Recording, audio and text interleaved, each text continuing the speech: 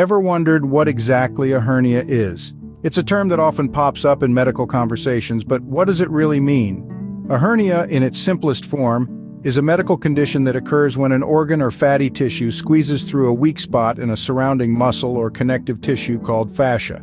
Imagine a bag of groceries. The bag represents your body's muscles and fascia, and the groceries symbolize your organs and tissues. If the bag has a small tear and you put too much pressure on it, something might poke out. That's essentially what a hernia is. It's the body's way of telling you that something isn't quite right. There are different types of hernias, and they're named based on where they occur in the body. Inguinal hernias, for instance, happen in the lower abdomen, near the inguinal canal. Hiatal hernias, on the other hand, occur when part of the stomach pushes up into the chest cavity through an opening in the diaphragm. Now, it's important to remember hernias don't just appear out of nowhere. They are often caused by a combination of muscle weakness and strain. This weakness could be present at birth or develop later in life. Factors that strain your body and may cause a hernia include lifting heavy objects without stabilizing the abdominal muscles, diarrhea or constipation, or persistent coughing or sneezing.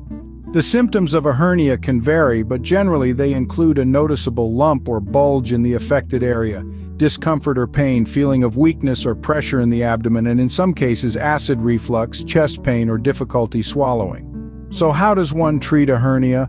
Well, that depends on the severity and type of hernia. Some hernias, if they aren't causing any symptoms, can simply be monitored. But in many cases, surgery is often the recommended course of action. Before we delve deeper, take a moment to subscribe to Mind Musings for more insightful videos like this one. Now back to hernia treatments. There are two main types of surgery available: open hernia repair and laparoscopic repair. The former involves an incision near the hernia, through which the surgeon pushes the bulging tissue back into place and stitches the area shut. Laparoscopic repair, on the other hand, is less invasive and involves several small incisions through which the surgeon uses tiny instruments to repair the hernia. Remember, while hernias are common, they are not to be taken lightly. It's always crucial to consult a healthcare professional if you suspect you may have a hernia. To sum up, a hernia is a condition where an organ or tissue protrudes through a weak spot in the muscle or fascia. They can be caused by muscle weakness and strain, and can result in a variety of symptoms. Treatment often involves surgery, but the type and severity of the hernia will dictate the best course of action. Thanks for tuning in to Mind Musings, where we strive to make complex medical topics understandable for everyone. Don't forget to subscribe and stay tuned for more enlightening content.